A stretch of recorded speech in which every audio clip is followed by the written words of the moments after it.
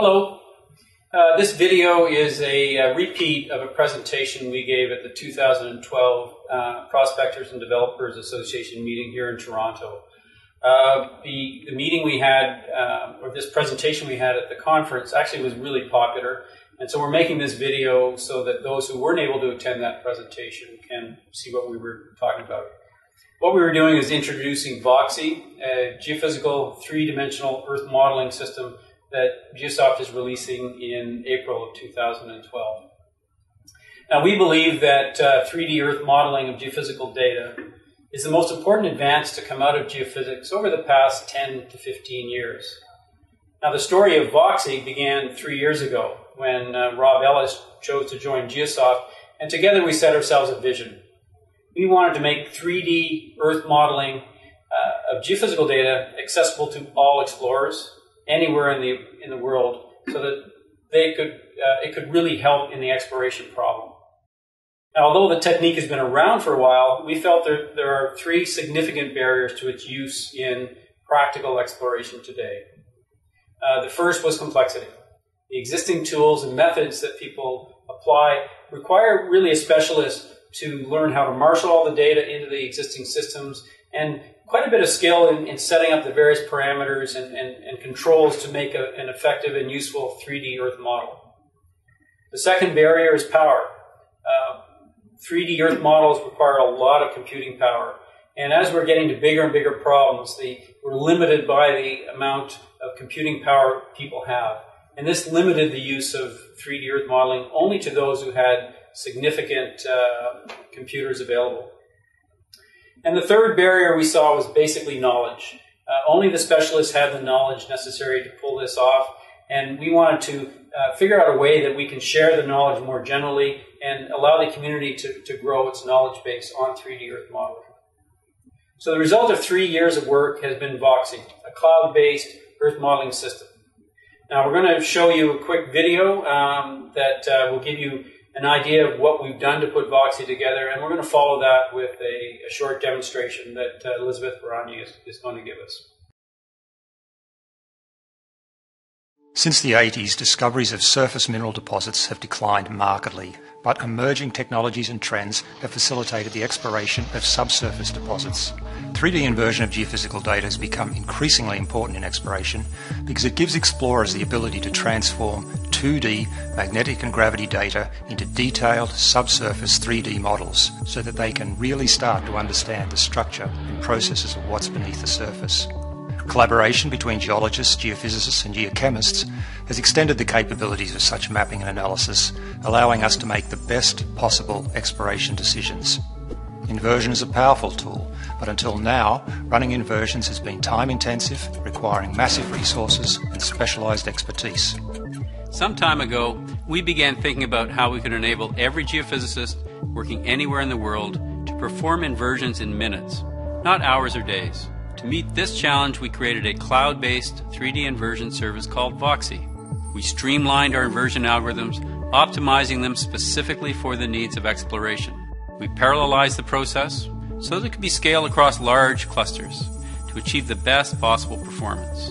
Then we turned to cloud computing to access an almost unlimited number of computing cores. And we organized the cloud so that every explorer can get their very own cluster on demand. With VOXI Earth Modeling, explorers with a regular internet connection can now run big inversions from the office, from a hotel, anywhere with a reasonable broadband wireless connection. In building our VOXI service, we chose to partner with Microsoft and take advantage of the Microsoft Azure platform. Azure provides a scalable, state-of-the-art, globally accessible cloud infrastructure that we can rely on. The cloud service is efficient and flexible, scales on demand, and we can adjust the size of the computer cluster to suit the size of the inversion by spinning up clusters as VOXI customers need them. VOXI is designed for practicing geophysicists, not just specialists. The cloud management technologies we've built into VOXI perform all these tasks automatically behind the scenes, running on our industry-standard Oasis Montage platform. In creating VOXI, we thought long and hard about the way explorers work. So we designed a seamless workflow that makes it easy to integrate your results with other Earth science data. Recently I was visiting a junior company in Australia that flies surveys and runs inversions. But because the horsepower required to run conventional inversions would bring the rest of the company to a grinding halt, they ended up running their inversions on the company's computers at night, hoping that the system wouldn't crash before morning. With VOXI, data is prepared in Oasis Montage. VOXI then moves the data to the cloud servers, which perform all the complex processing tasks in a fraction of the time it would take on a local computer.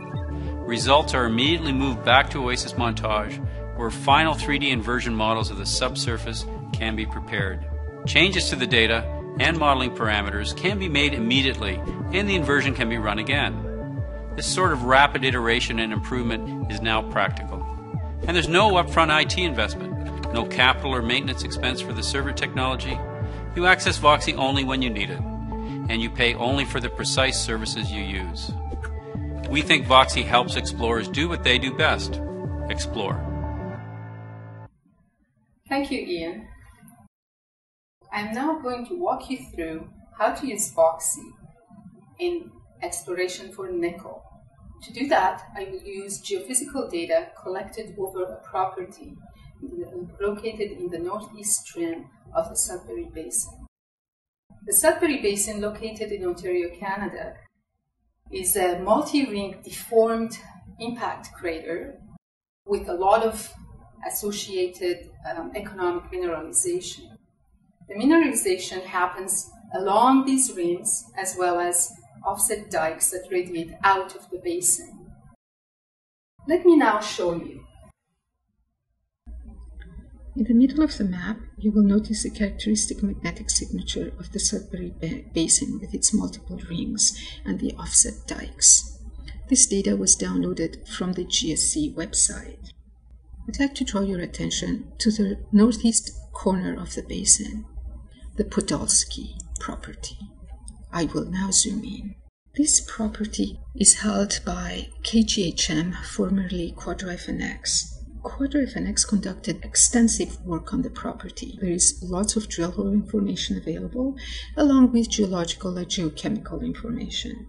As well, QuadriFNX commissioned Sandra Geophysics to fly a gravity airborne survey in this area, as well as a request to fly an EM that had associated mag. And the map that you see on the screen is the magnetic map. Note that right here we have concurrent gravity high and magnetic high.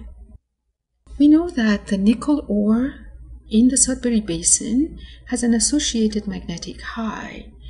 Also, the nickel ore is a very dense rock, so we would expect to see a gravity high. Now, let's go and model this area. To do that, I will go to the VOXI menu. VOXI will appear in your Oasis Montage menu bar in the April 2012 release. I will choose the polygon option because I will draw a polygon around the area that I want to model.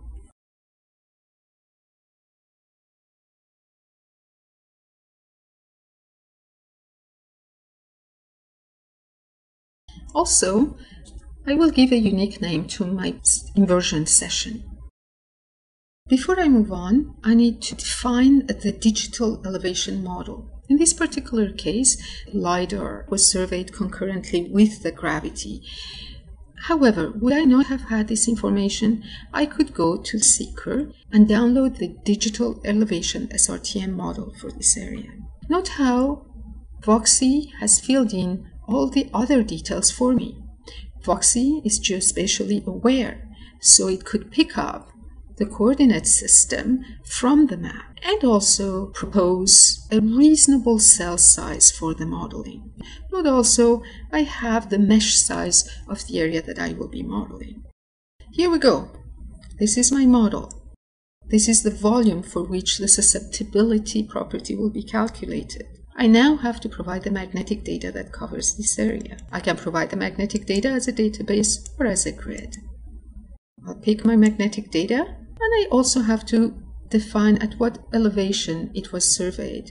Would I not have any radar elevation information? I can define an average constant elevation, but in this case, we do have the elevation. Since it's magnetic data, we will be modeling susceptibility. Also note how, again, VOXI filled in details for me. All surveys have inherently an associated noise level. Also, we need to know the geomagnetic field at the time of the survey in order to properly calculate the susceptibility model. And lastly, it is not really absolute values of susceptibility that we will be calculating, but rather their variation. So it is prudent to remove the background in order to better resolve the variation in the susceptibility. I now see the magnetic data draped on the elevation at which it was surveyed. I am ready to go. I can go and model the susceptibility property of this volume of Earth. All the magic happens right here. I am ready to run the inversion. Would I not have supplied all the necessary information, the run inversion would have been disabled. The fact that I can run it tells me we have all the information we need. Note, we supplied the magnetic data, the datum at which it was surveyed, the elevation model, and we defined the area with a polygon. Those are the only entries that I had to key in. Ian, would you like to explain the token system, please? Okay, thanks, Elizabeth. What VOXI is doing now is it's calculating how many resources it requires to model this particular problem. Once it's calculated the number of resources, we present this dialog that tells you how many tokens it's going to require for us to run our cloud server on your problem. This is a pay-per-use model, so everybody who has access to Oasis Montage will be able to use VOXI, and when they're presented with this, they can simply buy more tokens and consume them as they go. Once you accept the number of tokens, what happens next is VOXI connects with our cloud server. It will move whatever data is required up to the cloud environment for the processing to take place there. Within the cloud, what we do is we spin up cores, the number of cores required for your particular problem.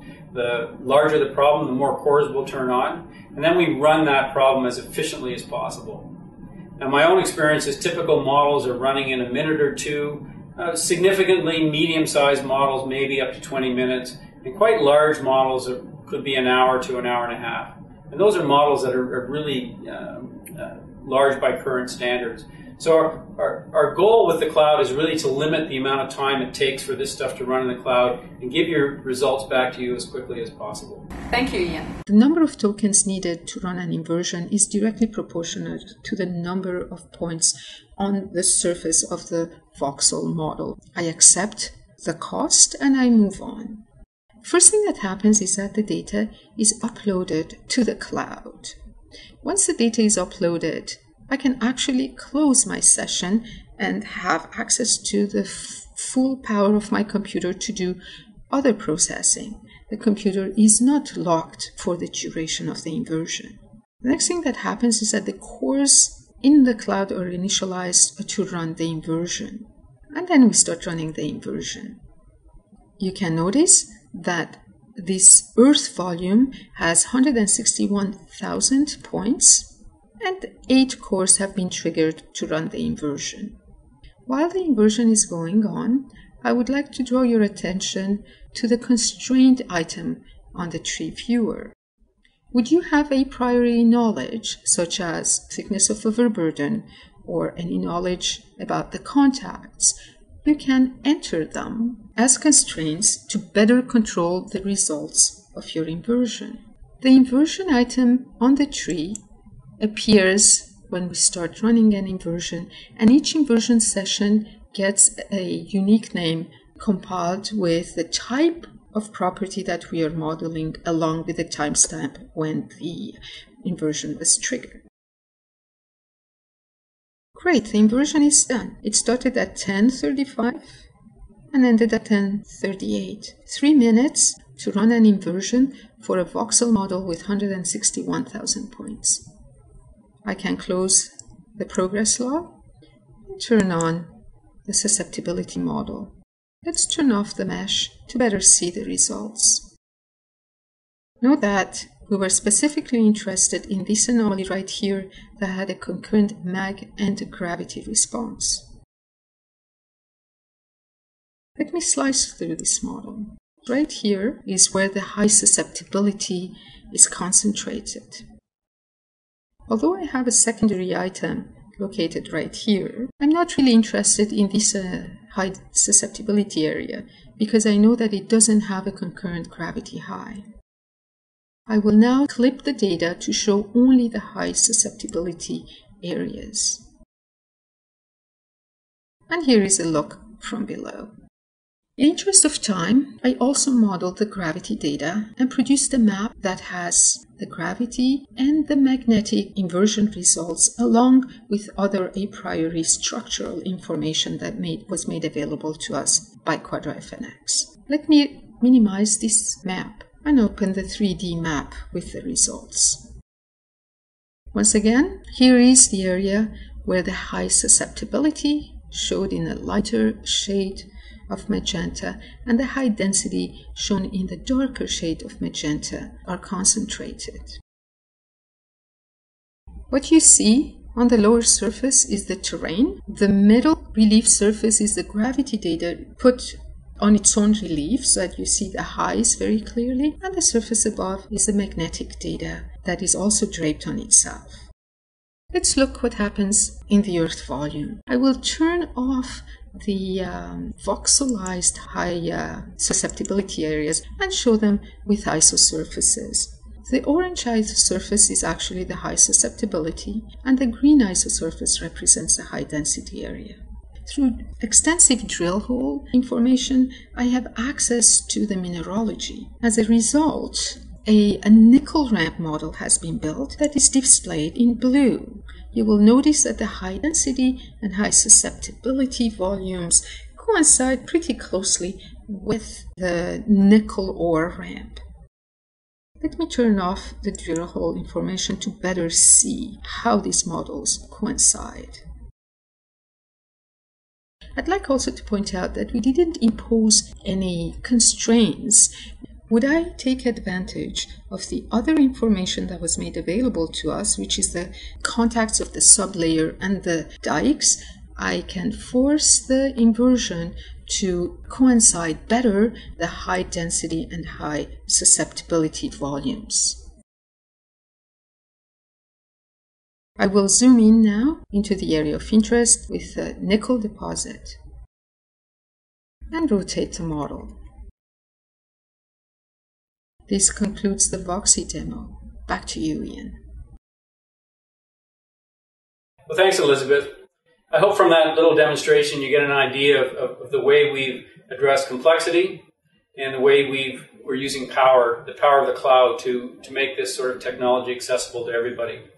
When we go live in April, we're also going to be having an online forum that we intend to help us all learn as a community and learn from each other best practices and build on our knowledge consistently as a community. And that's going to address this knowledge problem that we have.